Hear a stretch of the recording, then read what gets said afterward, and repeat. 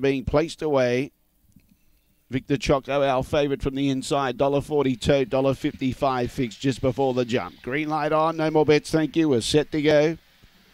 Away, favourite begin only fair. Showing the most speed, Winlock McGregor's jumped well today. Favourite in a bit of strife. Gets a clear run now to chase out after the leader, giving it 3 lengths and stoking up strongly. Ruby Creek went wide, presented it with that inside run. Then in turn behind those, Port Boy just got him. Suntory Dream and Woodside King. In front, Winlock McGregor. The favourite, Victor Choco, is too strong. Victor Choco beats Winlock McGregor.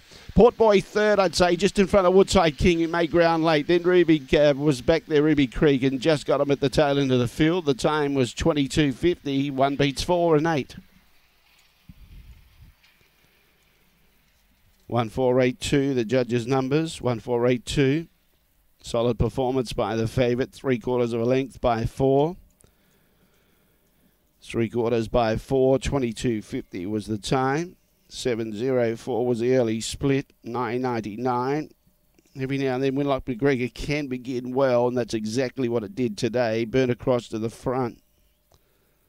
A couple of times it's been going up with the lids in recent starts, but he was on his game today, Winlock McGregor, and nearly pinched it. Just had a really good dog running him down.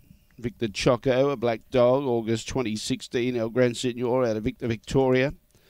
Raced by R&J Shadow and Robin McKellar, the winning trainer.